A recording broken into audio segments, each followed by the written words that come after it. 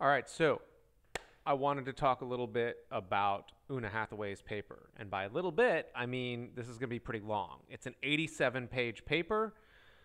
It's called Secrecy's End. It came out very recently. You probably didn't read it unless you're very into this field, but just in case, let's give it a little shot. All right, so Bell LaPadula, it was amazing, like seeing like this very computer science security technical term come up in a law paper, and I enjoyed it a lot. But I think it was, I won't say misused, I'll say very weird. It was a little weird, right? Because it doesn't fit the problem and it doesn't fit the solutions we have right now. And it may have been, I don't know if it was something they were thinking about when they designed clearances, but I'm not going to get into computer science theory. That's honestly, that's an entire different YouTube channel. Let's talk about secrecy and what it means for all of us. And the paper is divided into about 3 parts. I give the paper an A, by the way. If you're going to get, like, it's in the review spreadsheet as an A, because it's a very good paper. I think there's a couple gaps. We'll talk about those gaps. So the system of clearances and classifications comes up over and over again in almost every area of cybersecurity policy. So if you study cybersecurity policy and you don't have a good understanding of this, then you have this huge gap. And I admit, I did not have sort of the legal and historical understanding that I do now after having read the paper. Obviously, I worked at the National Security Agency and have dealt with classified materials, so I had more of a practitioner's understanding. But this is it's very good to see where all of this stuff comes from and what it looks like on a broader figure.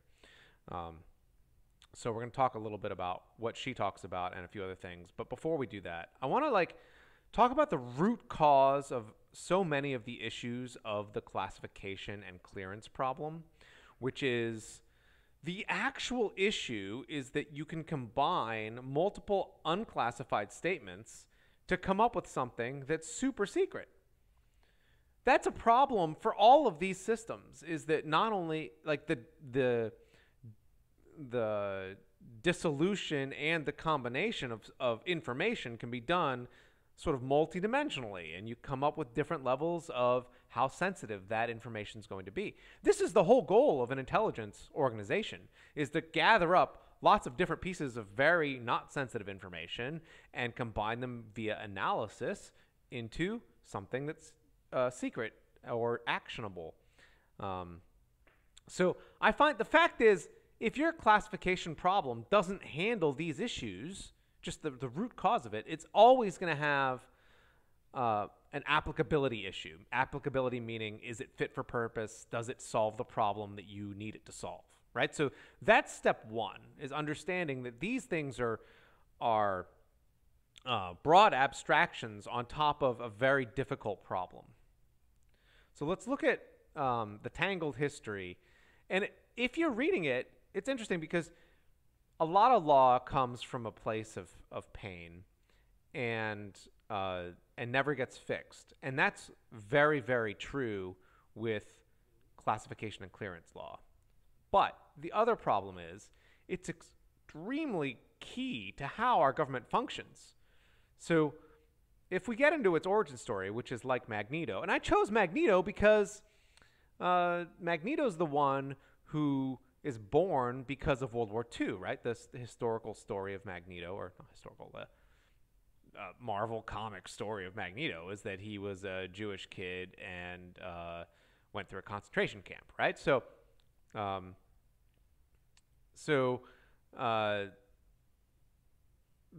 the beginnings of the classification program really were, at some level, quite xenophobic, right? They really started out of a fear of the Japanese before and during World War II, and previous to that, just in general.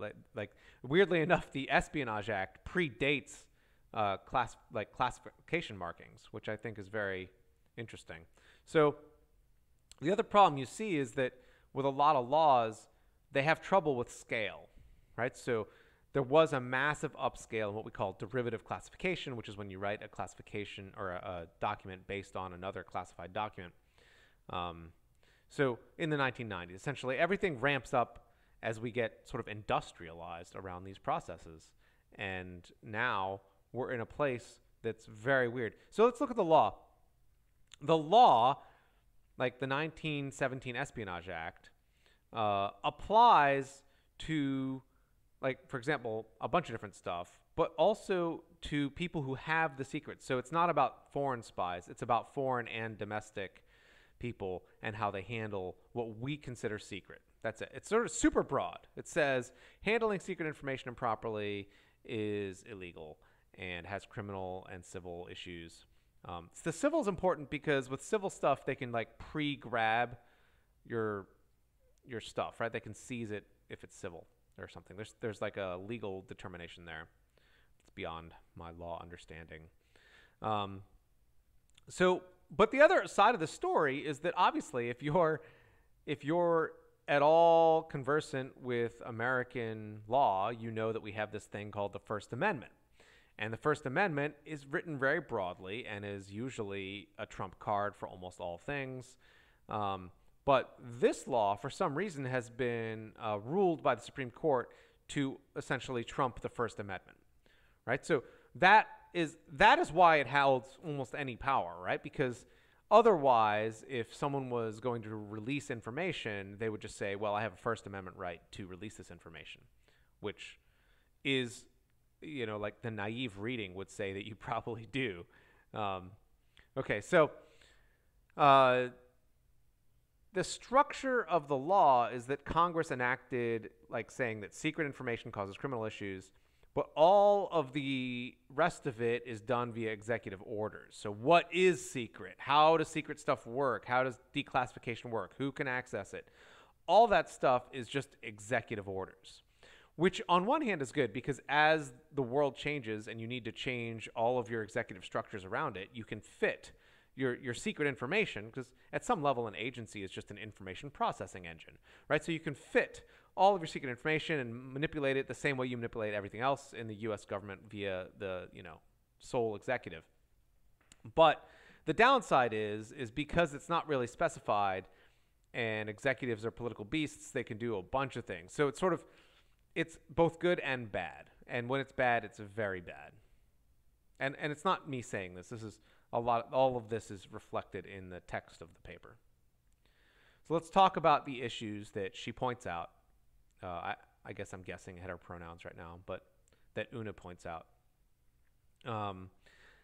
And one of the problems is that massive overclassification is the norm, because underclassifying something would be considered, criminally liable at a minimum, right? Or like administratively, you would get punished.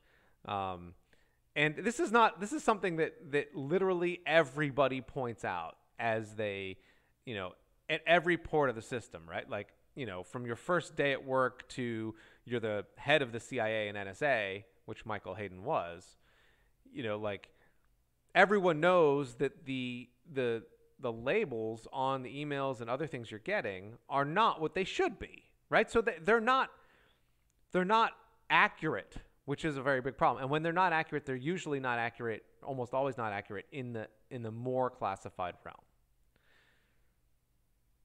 And the scale of the system is just unwieldy. 4 million cleared Americans. That's a number that should just baffle you that we built a system that is trying to do this. And a never-ending backlog of documents. In theory, documents are supposed to be getting declassified, but there's no way to do it at this scale. And the penalties are sort of harsh, but they're also arbitrary and subjective. And what that gives you is an executive system that can be very politically driven, which is not really what you want as an American, right? So like every 4 to 8 years, if you swap administrations, you could be like killing the careers of whoever came before you, right? So that's very weird. And Oona's thesis is that this is a a clear and present threat to democratic values, one, and policy understanding, two, and then three, stated a little bit less powerfully, national security in general, right? So the fact that the system isn't working means national security is not being served, which I think is the best argument to use when looking to revise a system like this, because the system does not want to give up power. So let's talk, we're going to go into depth here. So if you need to get a coffee or something, pause the video, get a coffee. We're going down. We're going down the rabbit hole. It's 87 pages. We're going to talk about 83 of them. So the balance of powers, it's completely broken. You as a congressperson don't need a clearance because you've been elected. But your staff do. And how useful are you without staff? Right? So even when you start the office, it might take, it takes like 2 years to get a TS, right? So the reality is you may not be able to serve your country properly because you cannot get clearances for your people.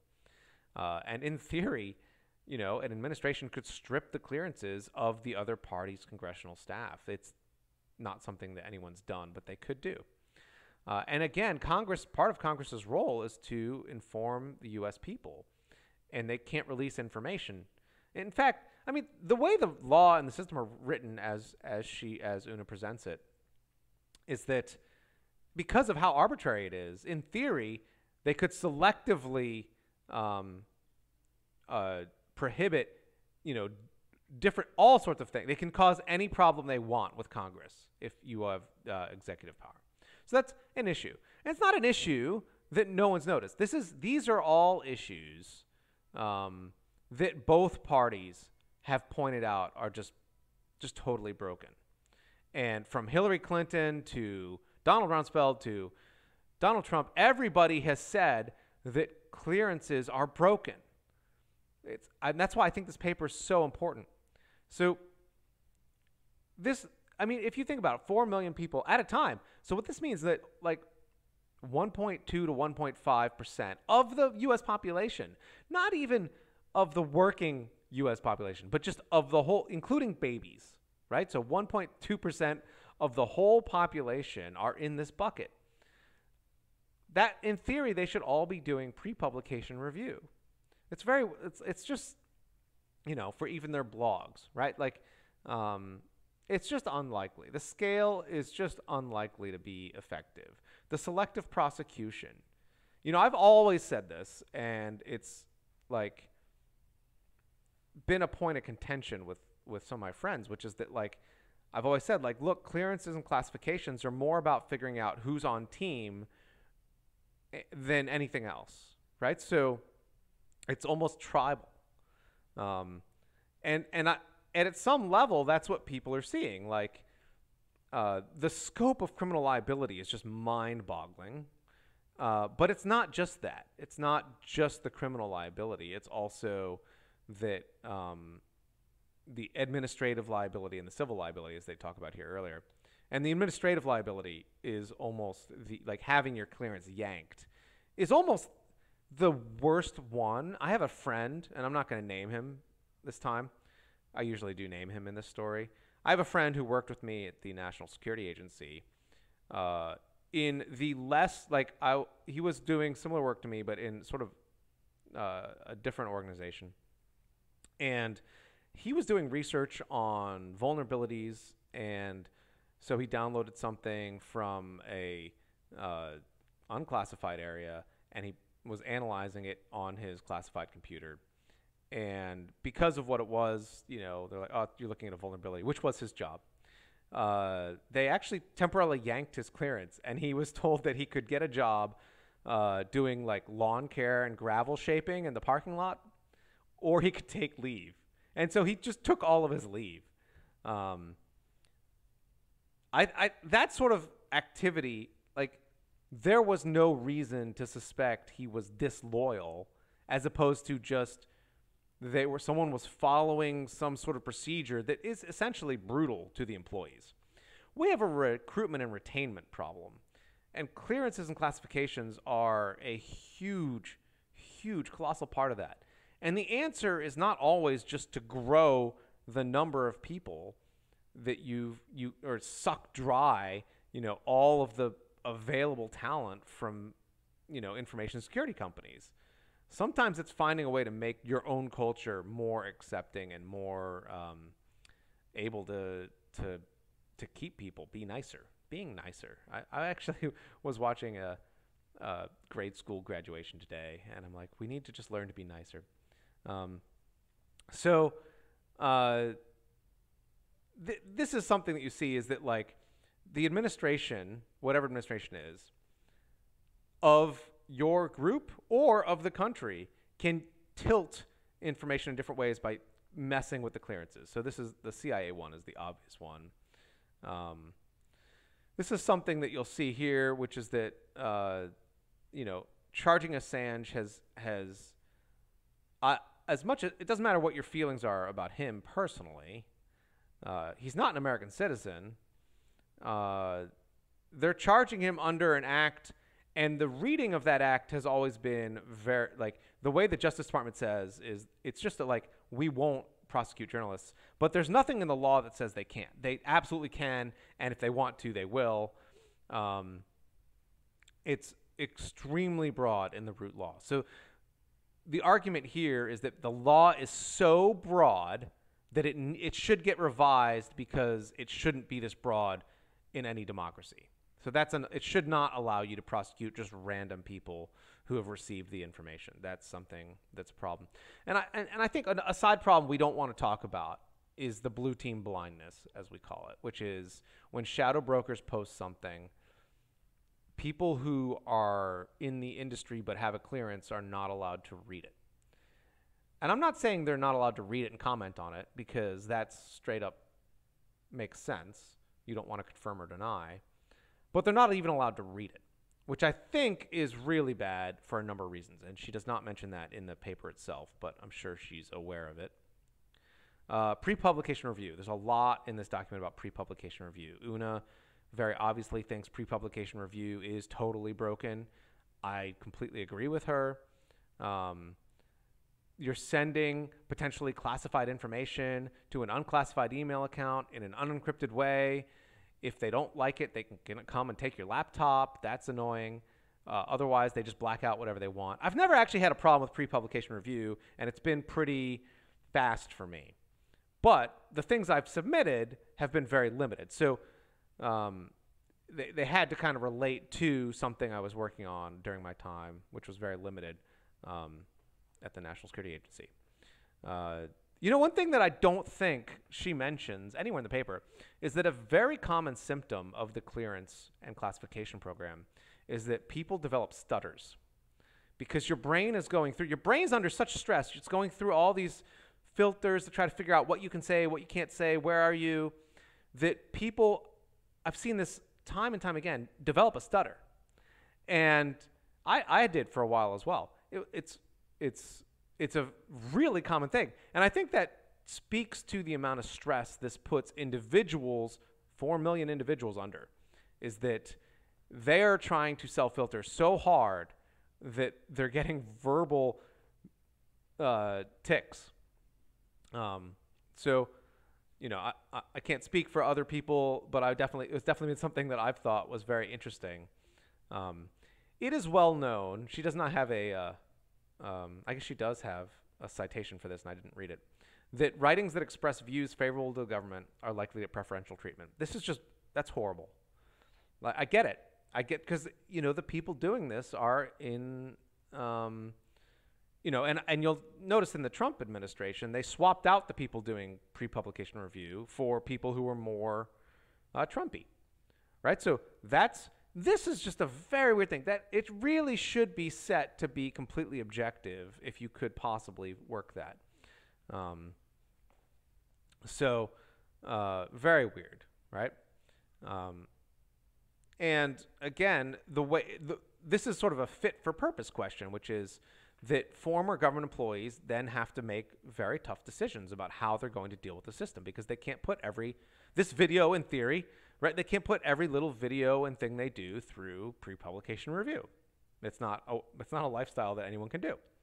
So is the system fit for its intended purpose? And the point of this video is not just to bang or explain the paper, which is just banging on the clearance system, but it's also to look at the national security ramifications of some of these things.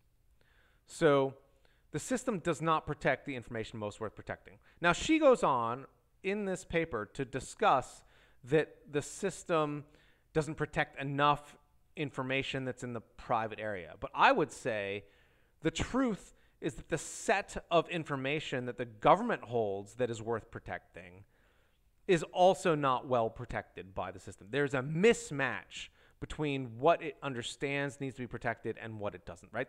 It doesn't understand that the pizza's deliveries are important, right? So this is not understanding what is important in terms of your information is a really bad sign.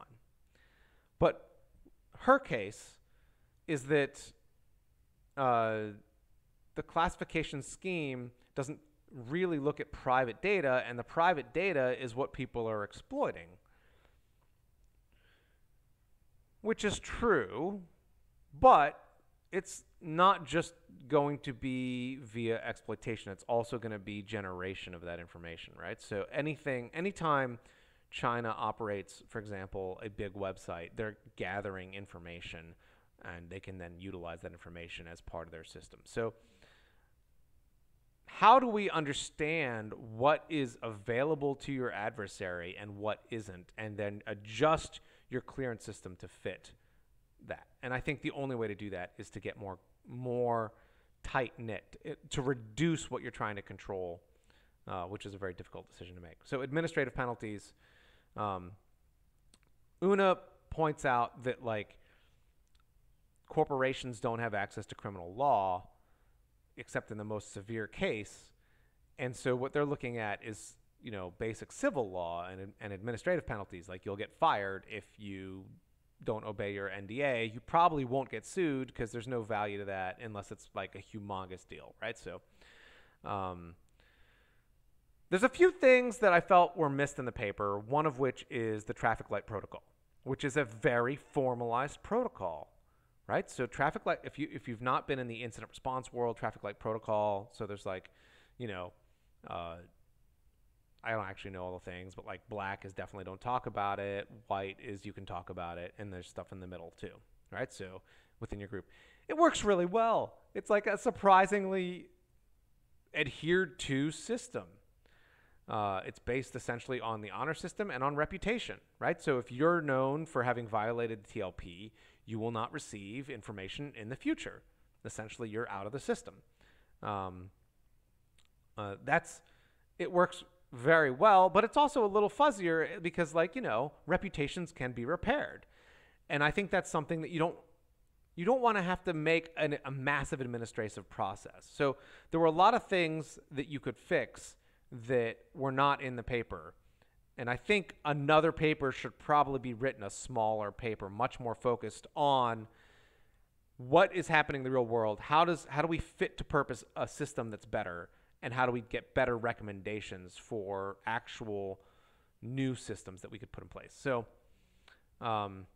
this is definitely something that you're going to see. I want to talk about a couple bonus problems, which is that clearances shape the market and essentially keep us from utilizing our small businesses and individual contractors the way they need to be used if we're going to build the 5th generation systems that we need. So this is a huge issue. You can't just leverage Raytheon and Mantech and L3 and the rest. You need these small contractors to be able to hold clearances or have a system where they don't have to hold clearances. So that's a huge deal. And I know someone right now is saying, well, they can just subcontract to Raytheon. And I'm like, they can't, because there's no profit margin that way. It's all risk, no reward for them. Clearances are the one-way door, right? So I don't know. I know so many people who have a clearance and are, doing great work who don't want to have a clearance. They just don't, because the risk level and it's like the stress that comes from all that is so onerous that they would do anything to get rid of it. And so we see talent just bleed out the front door, and it never comes back. And clearances disappear in 5 years if you're not using them. What happens when they disappear? Oh, you just stay in private industry because getting your clearance takes another 2 years, right? So it's sort of like, even though we have 4 million people in the system, are they the right 4 million people is something you should ask yourself, right? Like, this is a strategic risk. So that's the current horrible state. There's a lot of problems, a lot of them, and they deserve to be addressed. You can read the paper to get a much more, lengthy and coherent statement on it, but they deserve to be addressed. But no one will it's like the third rail of dealing with this policy, right? When you talk to the Solarium team, they're like, yeah, we couldn't touch that. It's too big, right? And I'm like, but you're supposed to be doing big things. Okay, possible revisions. Here's her suggestions. I think the suggestions deserve discussion. I don't think they're complete or as detailed as they would need to be. And I'll go into a little bit of that here. So the 3 reform proposals. So she has some reform proposals, right? So she's like, stop hanging criminalization over everybody. There's no need for that. Automatically declassify more stuff. Just automatically declassify it. And then a couple more tricky ones that I liked that were cool. So a non-negotiable date of 10 years for classification. This was a really hard one for me to read in the sense that I know of ODE vulnerabilities that have lasted 20, 25 years. And so how do you protect your essentially sources and methods with this kind of declassification? Does this mean that like the understanding of what systems that were hacked 10 years ago? 10 years is not that long. So this is a very, I don't think this is the answer. I don't think a time-based answer is the answer. It's worth thinking about, and I'd love to talk to her more about why she thought this was the right thing to do. So I'm actually going to have to ask her what her pronouns are now because I keep saying this. Anyway,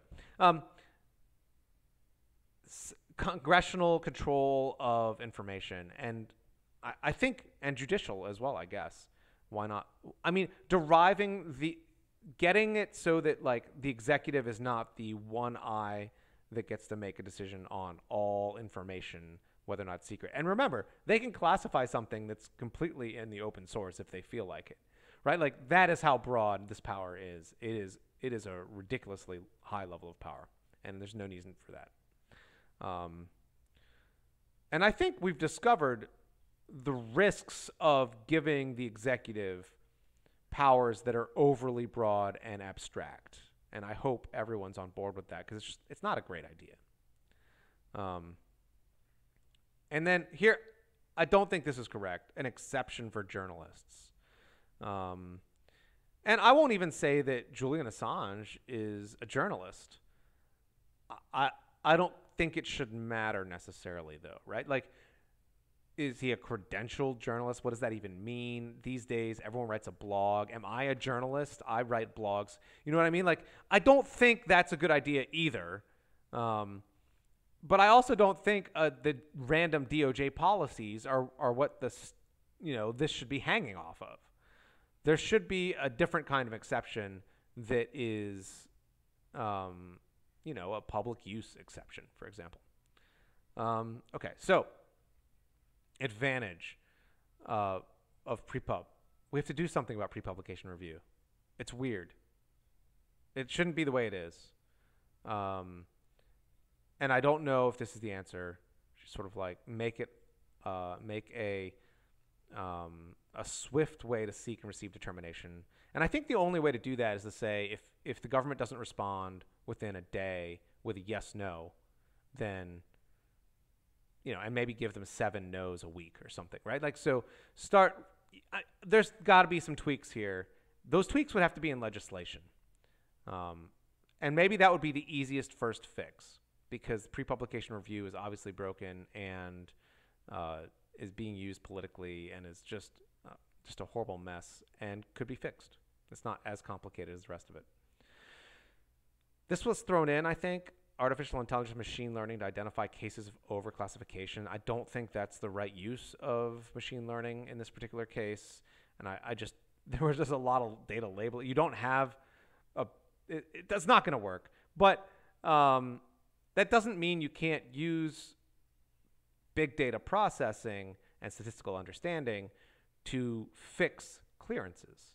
And I think there was a DARPA project on this already, like where they were like, we can rate you for trustworthiness from your Twitter feed or something, and we'll give you a TSSCI in a day, right? And if honestly, I think if you can't do TSSCI in a day, something's wrong with your system. So, more radical way to shift in incentives, cap and trade system for classified documents. This stuff's always great. I don't think anyone would implement it. I just don't think so. But it would work. And the whole, one thing you'll notice in the entire article is that they use the term documents over and over and over again as like a thing, the same way people working on PCI use records. Documents doesn't mean anything. Are you going to measure it in pounds? Right? Like a lot of that stuff, we need to think, how do I measure information? Maybe in bits, in entropy, right? I don't know. So that's something that's going to annoy you if you're a computer scientist or as OCD as I am, I guess. Okay, so the Bell LaPadula thing, here's the mention of it. I just thought it was so great. How do you set up a computer system with different levels of security? But there's other systems. And if you look at how like computer systems have evolved over time, they've gone from like user group and everyone permissions like you see on a standard Unix system to much more granular permissions-based systems that you're going to see on NT or on a modern Linux system with capabilities and all this other nonsense, right, thrown in. And what you'll see there is some capabilities become sort of what we call God capabilities, where, and there was a paper that came out today from someone on this, where it's sort of like if you have this one capability, you can do whatever you want on the system no matter what, right? So, and understanding which capabilities are that important is very difficult. So I would say right now there's not an automated system in the DoD that can say who actually knows the most secrets and the most important secrets, because it's not going to be the person with the highest clearances. It's going to be a collection of someone who has the right clearances. And I think when you explain that to policymakers, they will say, wow, we do not have the right risk understanding structure, and that they're going to be right. So let's talk about the Chinese wall architecture, which is it's unfortunately named. But if we wanted to do something next, we would probably include something like that, which is more about understanding the combination of information to avoid conflicts, right? But the conflicts in this case would be understanding enough of the picture that you know the whole picture. So there's a way to move to a hybrid and more modern architecture, right? So I think a real suggestion that came out of something like this paper would say, in the next 5 years, let's move to this different system where we have 100,000 people who are under a new regime that supersedes the old regime. And then we'll grow that over time and iterate on that instead of a one-size-fits-all old Unix-style permission system for 4 million people, right? We're running Solaris 2.4. No one wants to run SunOS 2.4 on like a real server doing lots of things, but that's what we're doing, right? So it's broken, time to fix it.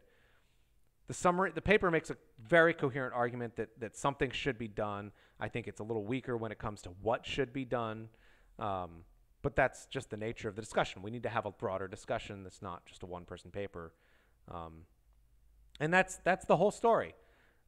You can read her paper, or you can just have listened to this video. You know everything you need to know, perhaps, and you can just go forward and make a good recommendation to how we would fix the actual classification and clearance system. And I think we're going to have to start with pre-publication review and move from there. But it should be done as soon as possible. I don't think we should accept our cyber policy people saying it's too hard or it touches too much or it's just too big.